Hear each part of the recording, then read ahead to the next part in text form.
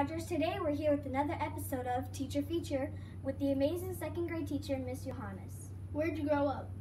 I grew up in Cleveland, Ohio. Would you rather eat liver and onions or cow tongue? We'll go with liver and onions, I think. How many schools have you been teaching?